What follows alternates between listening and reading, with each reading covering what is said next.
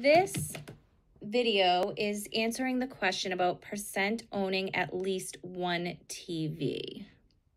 So it says in 2006, 112.6 million households owned at least one TV set. About 58.9 million households owned 3 or more TV sets in 2006. What percent of those owning at least one TV set was this? So what I would do is I would add 112.6 plus 58.9 million. I would add those two numbers up and I would get 171.5.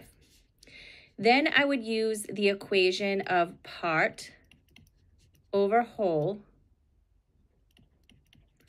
equals percent over 100. Okay, so the part 112.6 is how many owned at least one TV set. And then the total, or the whole, is 171.5. And that equals your percent over 100. So cross multiply 112 times 112.6 times 100, divide by 171.5. And the percent that you would get is 65.7%.